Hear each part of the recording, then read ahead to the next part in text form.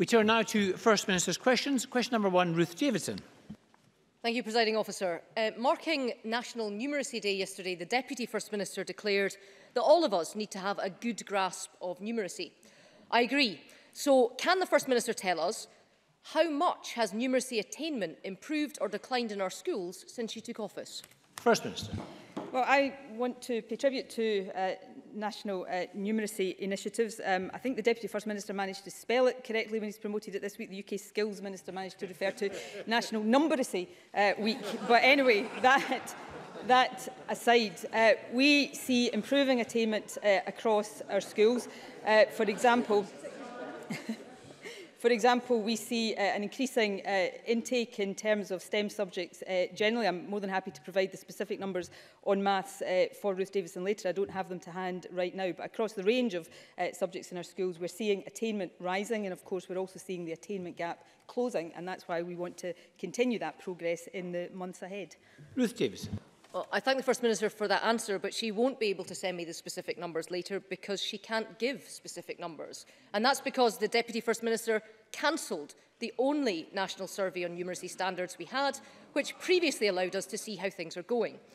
And that means, as this Parliament's Education Committee declared, no meaningful conclusions on upward or downward trends can be reached at a time of reform within Scottish education. So the Deputy First Minister tells us this week that it's important to have a good grasp of numeracy standards, yet under this SNP government, we have no grasp on how those standards are faring. Does that strike the First Minister as acceptable?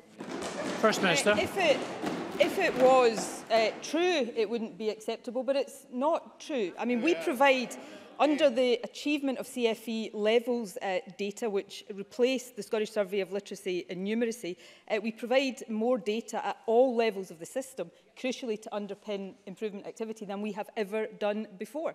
And the problem with the Scottish Survey of Literacy and Numeracy is that it did not provide data at school or local authority level. And Ruth Davidson doesn't have to take my word for that. In its review of education in Scotland in 2015, this is what the OECD said about that sample approach. It said the light sampling of literacy and numeracy at the national level has not provided sufficient evidence for use in evaluative activities or for national agencies to identify areas of strength. So that survey wasn't providing the information that we needed. That's why we have replaced it with the achievement of CFE levels data, which does provide the information at not just national level, but school and local authority level as well. I thought that's exactly the kind of progress and improvement that Ruth Davidson might have welcomed. Ruth Davidson. But First Minister, the OECD said to improve SSLN. It didn't say to cancel it. And it's clear from the First Minister's answers that she hasn't actually read what the Education Committee had to say. And the problem is this. New assessments, which we support at P4, P7 and S3, are not comparable. Have a listen. They are not comparable. They cannot show a trend, there is no baseline, and they will take time to bed in. And in the meantime, we have no idea whether standards in literacy and numeracy are rising or falling. And the committee was quite explicit. There is a 5-year gap in our knowledge because of the actions of this SNP government. And the committee is worried that we're losing the data we need for Parliament and wider society to hold the government to account for its performance on education. A direct quote. I share the committee's concerns. Doesn't the First Minister share it too? First Minister. We always pay attention to what committees of this Parliament say, and we will continue to do that. I just want to pick up Ruth Davidson's something she said there about assessments in primary schools. She said very carefully that the Tories support them at P4 and P7. Of course, omitting to say that in their manifesto in the 2016 election, they supported them at P1 as well. Just another example of Ruth Davidson's now legendarily flip-flopping on every conceivable issue. There is no policies in the Tories, and there's not an iota of principle either under Ruth Davidson. But on the achievement of CFE levels data, of course it provides a trend. This is information that is published at school and local authority level each and every year, allowing people to look at the trend data, to look at the improvements where they've been made, and of course to look at whether there are any issues that require to be addressed. I think that's important progress. Ruth Davidson said the OECD said they wanted improvement. That is the improvement that we have provided to deal with the deficiencies in the survey of literacy and numeracy. There's more data now about pupil performance in our schools than there has ever been before. And of course, later this year, we'll get the latest iteration of the PISA international study as well. So there's more information about schools' performance than ever before. And crucially, what all of that shows is that we're making progress in raising attainment and closing the attainment gap, which is maybe what Ruth Davidson's a bit disappointed about. Ruth Davidson. What the First Minister doesn't get is that if you're the mum of a 7-year-old now, you're not going to know until your child is a teenager whether this country is getting any better at teaching maths or not. And the reason for that, it's true, the reason for that is that the old national survey, you might want to listen to this, the old national survey showed that standards were declining, so that this SNP government got the blame and then it cancelled the survey. That's what happened, and it's left parents without any idea as to whether standards are going up or down. And here are the figures that we do know about Scottish schools and numeracy. We've lost more than 400 maths teachers since this SNP came to office. Vacancies have gone up in the last 2 years. And the last time we did measure numeracy in our schools, we found that Scottish education had gone backwards under this government. I think that parents deserve to know what's happening in our schools, so why has this First Minister left them in the dark? First Minister. I think parents deserve to know what's happening in their children's schools, which is why we now publish the data at school level. Because the reality is, and maybe Ruth Davidson should look into this just a little bit more closely, that under the survey of literacy and numeracy, a parent had no idea what was happening in their child's school, because that survey doesn't produce any data at school level. So it had no idea whether the children's school was doing well or doing badly. That's the difference in the data we publish now. It provides data not just at national level, not just at local authority level, it provides the data at individual school level. So parents actually have much more of an idea how their schools are doing than they ever have before. And in terms of, well, Ruth Davidson said, is it going up or down? Attainment in our schools is improving and the attainment gap is closing. These are the facts Ruth Davidson doesn't like. And in terms of teachers, there are more teachers in our schools now than at any time since 2010. There are more primary school teachers in our schools now than at any time since I was at primary school. That's the reality of the progress in our education system. No wonder Ruth Davidson's so furious about it.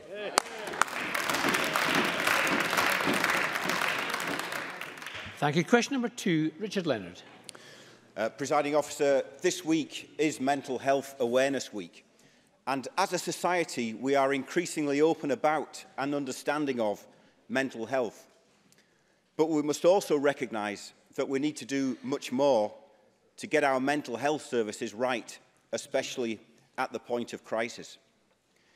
A year ago, the government announced that an independent inquiry would look at end-to-end mental health services in Angus, Dundee and Perth and Kinross. When the then Cabinet Secretary for Health announced the inquiry, she said, "It is my aspiration that the independent inquiry will be seen as a force for good. The inquiry needs to be seen as a positive thing." First Minister, do you think that this aspiration is being met? The independent inquiry hasn't reported yet. It is an independent inquiry by definition. Therefore, the Scottish Government is not in control of the timing of that publication. When it is published, we will look at it closely, as I'm sure Parliament as a whole will, and we will implement any recommendations from it, and we will encourage NHS boards to do likewise. Richard Leonard is right to raise mental health. This is, of course, Mental Health Awareness Week. I think it's important that we continue to tackle the stigma, that we invest more, as this government is doing, in preventative mental health services, but that we also continue to make sure that we are investing in specialist care when people need that. One of the issues, for example, and it's just an example, but I'm citing it because Richard Leonard has raised it previously with me, is the issue of rejected referrals in the CAMHS service. Rejected referrals, because of the action we're taking, are now on a downward trajectory. That is progress, but there is more progress to make, and we are determined to make it. Richard Leonard. I hear what the First Minister says, but can the First Minister listen to these words? words which I heard just this morning. Nothing seems to have happened. We're not kept involved. It's definitely not transparent. This is the view of Gillian Murray, whose uncle David's suicide in October 2016 was one of the tragedies which led to this inquiry. So it's clear that for the families involved, those founding aspirations of the Cabinet Secretary are not being met. So will the First Minister reflect on this? And will she tell us what she will do to restore the confidence of those families who have lost loved ones because of failures in the system of mental health support in Tayside? First Minister. Well, can I firstly say to Richard Leonard, of course we want to learn lessons from the experiences of the kind narrated by Richard Leonard here today, and my sympathies are with any family who've had experiences of that nature. But also say to Richard Leonard, and I hope he takes this point seriously, we established an independent inquiry into mental health services across Tayside as a result of some of the cases that he has brought to the Chamber. That independent inquiry hasn't yet reported. I hope it will report soon. When it does, I am sure it will be fully scrutinised by members across this chamber, and the Scottish Government and the Health Service more generally will ensure that we reflect carefully on that and learn any lessons that it says required to be learned. But I think it would be wrong to preempt the outcome of that inquiry, particularly when, as I understand it, it is due to report imminently. So I look forward to its publication and, as I say, give an assurance that the Scottish Government will take forward any recommendations that it makes. Richard Leonard. Presiding Officer, the terms of reference set for this inquiry state that it must consider the perspective and give voice to families, patients, carers and others who have experience of suicide or involvement with mental health services within Tayside. That means the voice of people like Mandy McLaren, the mother of Dale Thompson, who tragically completed suicide in January 2015. Mandy asked me this morning to ask you directly, First Minister, will you ensure that the families receive an advance copy of the interim report, which is due in the next few weeks?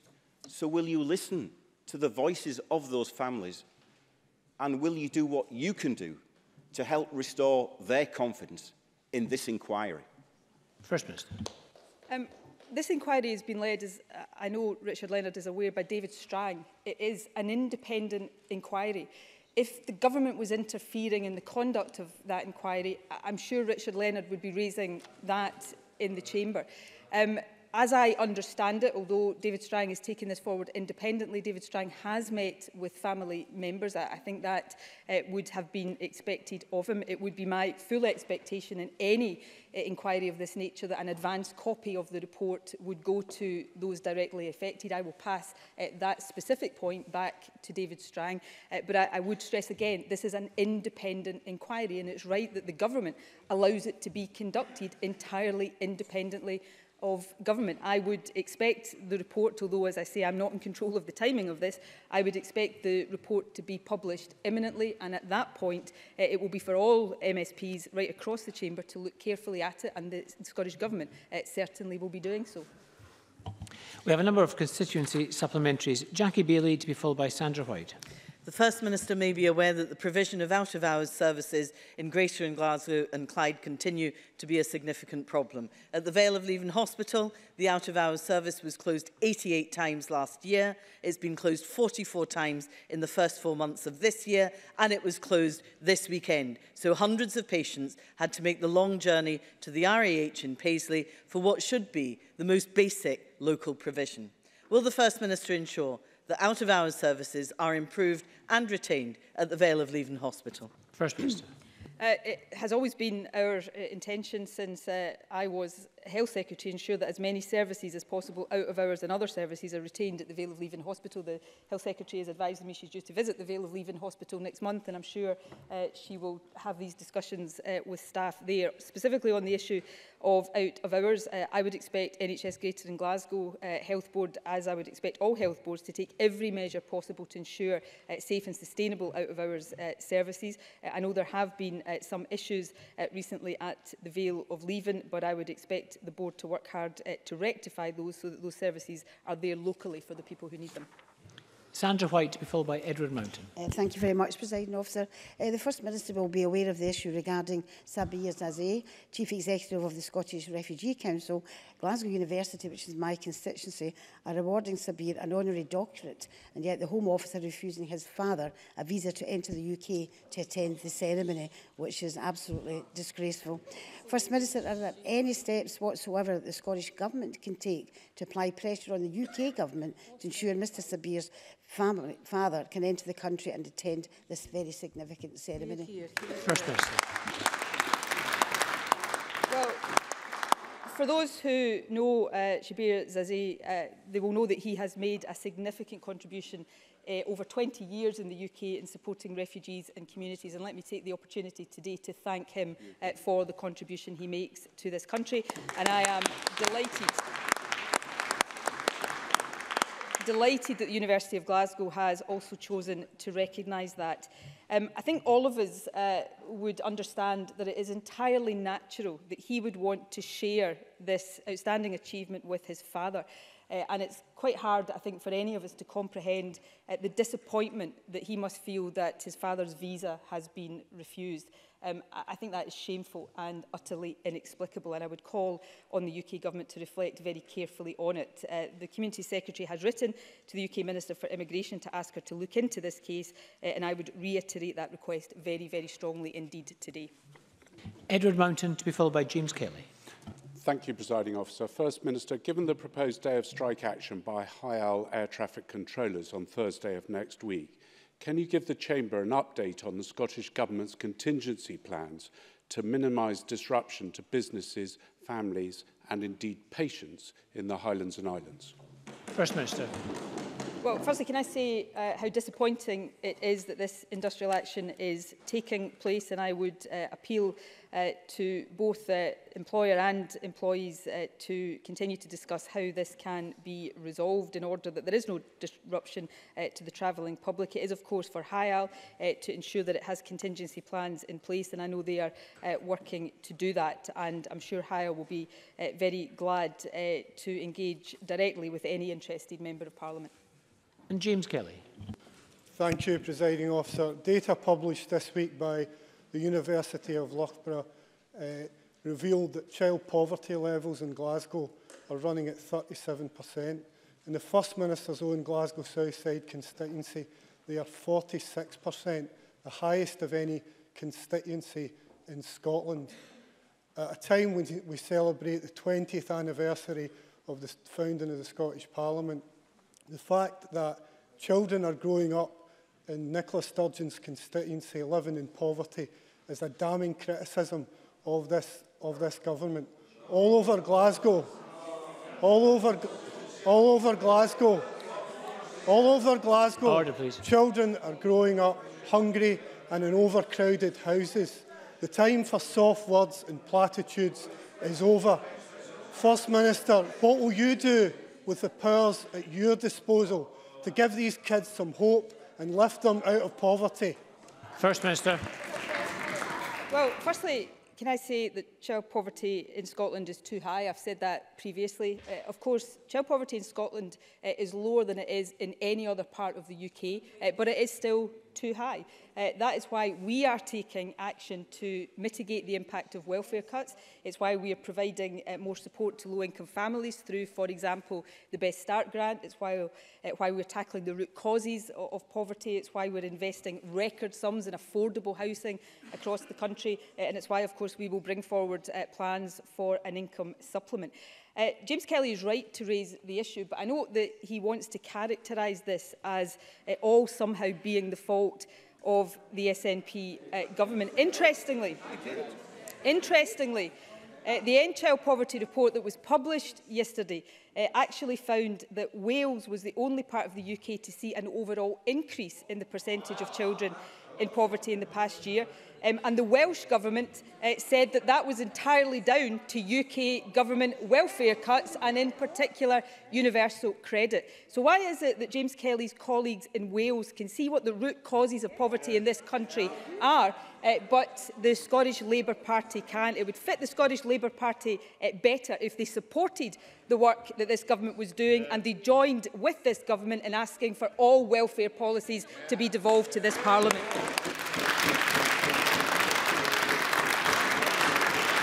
Question number 3, Patrick Harvey. Thank you, Presiding Officer. Over a decade ago, the first budget concession the Greens ever won from the SNP was the Climate Challenge Fund. Since then, it's funded over 1,000 communities across Scotland, helping them waste less, switch to greener, transport, grow food locally, and much more. We've been hearing of communities losing their grants, and this morning, the Ferret reports the true scale of what's happening. Total funding at its lowest ever level, funding for new projects slashed in half, and scores of projects which were recommended for grants turned down. That includes South Seeds in the First Minister's own constituency, where 3 members of staff have been made redundant and tens of thousands of households and residents won't get the services they need. Now that the First Minister has declared a climate emergency, why is the government sacking our first responders? Minister.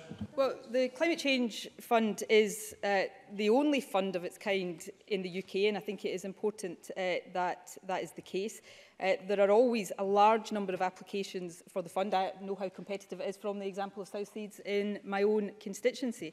22 new projects were funded this year. It's important to point out, though, that that is in addition to the 65 projects that were funded last year that now have a second year of funding, and the total spend this year will be £8 million. The total spend across 2019 to 21 will be more than £9 million. And of course, the Climate Change Fund is part of the overall Sustainable Action Fund, which has seen an increase in funding this year. That said, as I have stated in the Chamber in recent weeks, all of our policies require review in light of the report of the Committee on Climate Change, which has led us to increase our emissions targets, and that will include looking at the role of the Climate Change Fund in supporting communities to play their full part in tackling climate change. Patrick Harvey. Well, the government has started a review of this fund, but then pulled the rug from under people before that review is finished. And the budget as presented to Parliament included funds for this scheme. We would certainly not have approved it if it had set out this cut. Last year, this fund helped 65 new projects across Scotland. This year, it's just 22. And 43 of them, 43 projects recommended for approval by the Independent Grants Panel, have been turned down. These aren't just numbers. These are people. These are people committed to taking climate action and being leaders in their communities. Projects are being abandoned and jobs are being lost. Look, when the Greens criticise the government for handing cash to the fossil fuel industry or the arms trade, the response is jobs, jobs, jobs. Well, these jobs matter too. This is a serious mistake. Will the First Minister step in and replace the lost funding for the communities that have been affected by this cut? First Minister. Well, I do think these are important issues, and just to reiterate a point that I think was lost there, that the 65 projects that were funded last year also have funding in this year. The 22 are over and above that. So, as I said a moment ago, the total funding this year is £8 million. Yes, we have to look at all of these things in light of recent developments around climate change, and I give an undertaking to the Chamber today that not only in terms of the Climate Change Fund or the wider Sustainable Action Fund, which this sits within, which has had an increase in budget this year, that we will look carefully at all of these things and so that we can be satisfied that we are living up to our responsibilities. Question number 4, Willie Rennie. This week, a GP told me he had stopped referring patients to mental health services because the waiting times are so long or there is no prospect of them ever getting treated. The First Minister has promised those patients that they'd get mental health treatment when they need it. They feel let down. Are they wrong? First Minister. I think any patient that waits longer for treatment than we want them to wait, than the targets say they should wait, is entitled to feel very aggrieved about that. So I would apologise to any patient in those circumstances. In terms of waiting times, generally, we are investing, Jean Freeman has set this out to the Chamber, we are investing £850 million to meet waiting times targets. In terms of mental health, we're investing significantly to improve mental health services, not just specialist services, but preventative and community services as well. That is particularly important around CAMS, child and adolescent mental health services, where we now see the average waiting time falling, and as I said, rejected referrals down. So there is work still to do, but we are investing and we are pursuing the policies that are about getting the right treatment in place for people when they need it. Willie Rennie. If warm words could treat people faster, the First Minister wouldn't have thousands of people waiting for mental health services. 1 in 5 people are waiting over 18 weeks. Some are waiting as long as 2 years, and some never get any help. The First Minister says she takes this seriously, but her government's mental health strategy was 15 months late. The suicide strategy was 20 months late, and it is 700 staff short of its own recruitment plan. GPs, accident emergency departments and police officers have to pick up the pieces because these patients have nowhere else to go. In Mental Health Week, years after I first asked her, why are people still waiting so long? First Minister. Well, I'd say to Willie Rennie, if warm words was all that people were being offered, he might have a point. But we are seeing budgets increasing for mental health. The budget for mental health is now over £1 billion. We're seeing staffing numbers working in mental health, not just in our health service, but we're committed to investing in increased staffing in other settings across the country. He mentions the mental health strategy and the suicide strategy. I think at Willie Rennie's request, we took time to do further consultation on those strategies to make sure that we were taking the views of all stakeholders properly into account. So we are determined to continue the work we're doing here to make sure people get access to specialist services when they need it, but that fewer people need refer to specialist services because we've got the community and preventative services in place. That's what we are focused on, and we'll continue to work on the progress we're making. Some further supplementaries. The first from Keith Brown, to be followed by Ian Gray. Keith Brown. The Prime Minister's Brexit deal has been dead now for some months, and the UK Government is wasting the Brexit extension with no meaningful talks having taken place. Any backroom deal struck with the Labour Party will leave Scotland outside the single market, costing £2,300 per person, and yet the Prime Minister has the audacity to proclaim that MPs have a duty to support her. Does the First Minister think that SNP MPs have a duty to vote to make Scotland poorer? First Minister. I don't think any MP should be voting to make Scotland or the UK poorer. SNP MPs will vote against the withdrawal agreement bill because it takes Scotland out of the EU against our will. It takes us out of the single market against our will. The fact is the Prime Minister is only bringing this withdrawal agreement bill forward to buy herself more time. It's about preserving her own party, though I'm not sure those attempts are going to be successful. It's not about acting in the best interests of the country. The Tories' actions and behaviour on Brexit is utterly shameful. And I think in an electoral sense, they're probably going to get what they deserve in Scotland next week at the European elections. And people, quite rightly, will be expressing the degree of anger they have at this whole Westminster Brexit fiasco. Ian Gray, to be followed by Gillian Martin. Ian Gray. Thank you, Presiding Officer. Scotland's college lecturers are on strike again today and are demonstrating outside Parliament as we speak. All they want is a fair cost of living pay increase in line with public pay policy, something they have been denied for 3 years. Their employers remain intransigent, determined to conflate this claim with the quite separate introduction of national pay scales. Will the First Minister intervene now and get the colleges to agree a fair settlement? And if not, will she come out with me after FMQs and explain to those lecturers, to their face, why not? First Minister. It always kind of amazes me the number of times that Labour members, proud trade unionists, get up in this chamber and ask me to intervene in national bargaining between employers and trade unions. I want to see this dispute resolved. I think it is deeply disappointing that talks didn't manage to build on the positive progress that has been made over the last few weeks, and I would appeal to both sides to get round the table, to stay round the table and to resolve this issue. The Scottish Government, of course, is funding in full the additional cost of the harmonisation of pay terms and conditions, which is around £100 million over 3 years. We're investing heavily in Scotland's colleges, and I would say to the employers as well as the trade unions, but let me focus on the employers, that all of us want to see this resolved, and I hope it is resolved sooner rather than later, but it is the responsibility of those involved in national bargaining to reach that resolution. Gillian Martin. Thank you, Presiding Officer.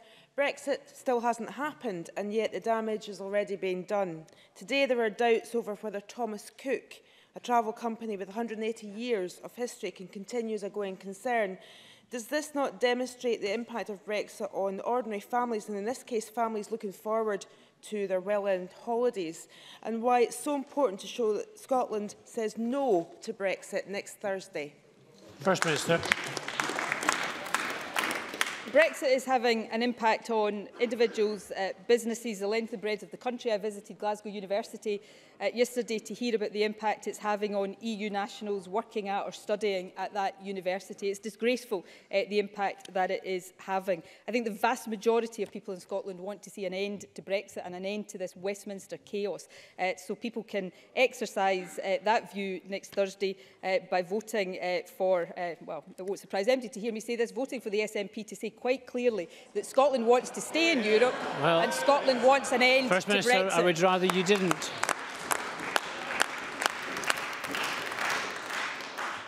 I hope the First Minister will not encourage people to vote directly and campaign in this chamber. That extends to every member in this chamber. No blatant electioneering, please. Question number 5, James Dornan. To ask the First Minister how the Scottish Government is marking Mental Health Awareness Week. First Minister.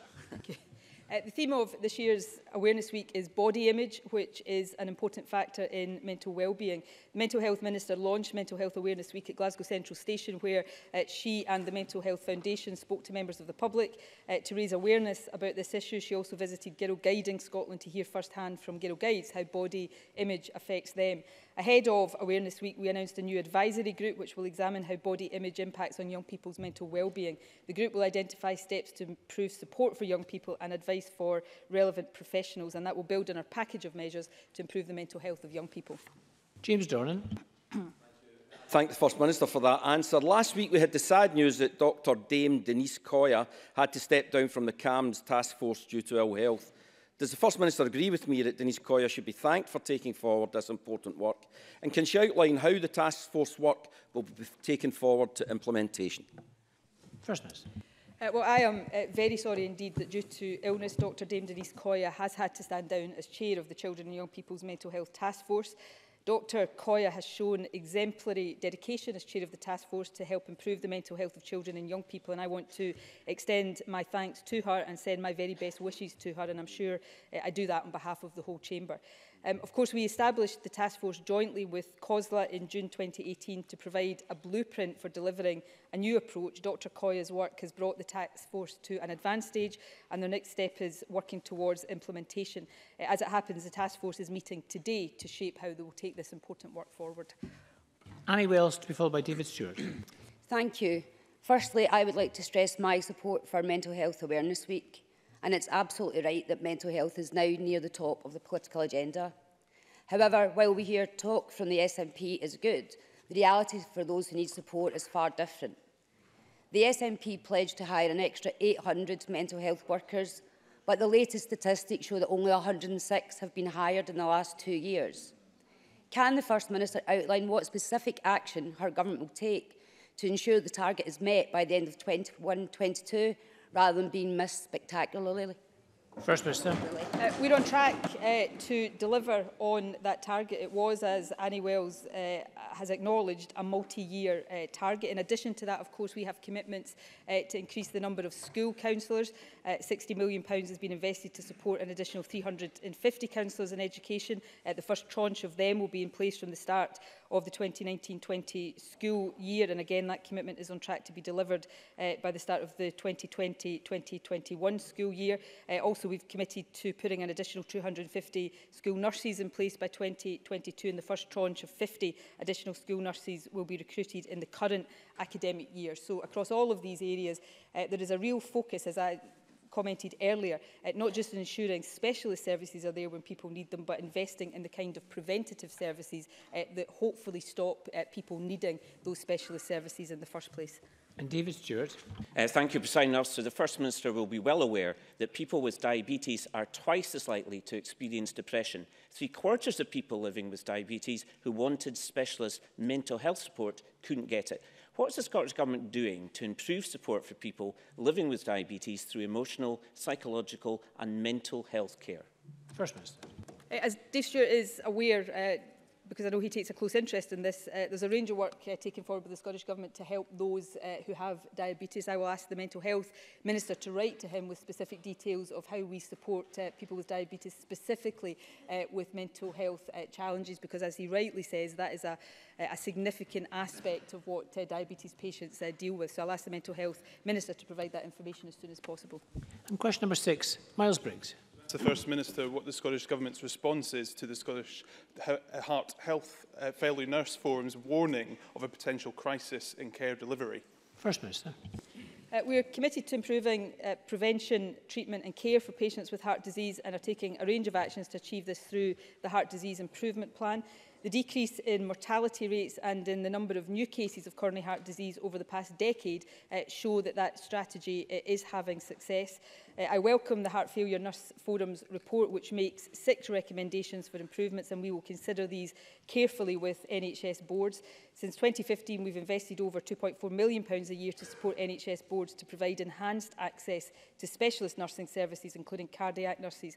And I expect NHS boards to ensure that people with heart failure have access to a range of health professionals to ensure appropriate management of their condition. Miles Briggs. First Minister for the answer, but the report notes that there's been little investment in specialist health failure services over the past 6 years, and there's now fewer heart failure nurses than there were 10 years ago. Nearly 46,000 people across Scotland are living with devastating impacts of heart failure. So can the First Minister confirm today how much the Scottish Government will commit to investing in the delivery of heart failure nurse teams, and given the progress being made in NHS England and Wales in both contributing to the National Cardiac Audit, supporting data-led redesign of service and provision, will the Scottish Government commit to a nationally addressing the lack of data support to design better services for patients? First Minister. Well, as I said in my original answer, since 2015 we've invested over £2.4 million for enhanced access to specialist nursing services, and that includes cardiac nurses. I'll ask the Health Secretary to write to Miles Briggs with the projected spend over the next few years. Of course, that sits within a picture of an overall rising number of nurses within Scotland. So we'll continue to invest and indeed work with different organisations who have expertise here to make sure we're providing the right support and services for patients. And I think it's important that while there's a lot of work here still to do, and the recommendations made in the Scottish Heart Failure Nurse Forum report are looked at carefully, between 2008 and 2017, the mortality rate for coronary heart disease for all ages decreased by 36%. For the under 75s, the decrease was 33%. So that is going in the right direction. That suggests the actions that we are taking are having success, and we'll continue to make sure that we take that action. And Monica Lennon.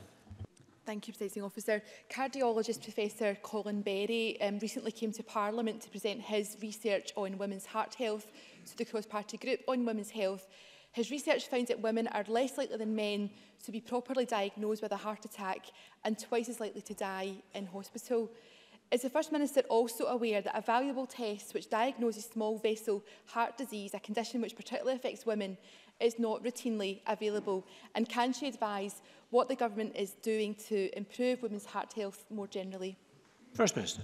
We are aware of this issue. In fact, the Chief Medical Officer is currently looking at the particular issue that Monica Lennon raises, and indeed she is a real champion for improvements in women's health. It is the case that often the symptoms of heart attacks in women are different to those experienced by men, but many health professionals will be more aware of those traditionally experienced by men. And in fact, a recent book published that I would recommend to everybody in the Chamber, Invisible Women, looks at some of these issues that really systemise some of the discrimination against women in our society. So these are important issues, and I'll give Monica Lennon an assurance that they are actively being looked at by the Scottish Government.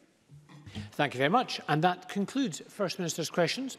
We're going to turn shortly to members' business in the name of Alexander Stewart on Community Pharmacy Scotland. And we will, but we'll do so in a few moments. We'll have a short suspension to allow members, the public and ministers to change their seats. A short suspension.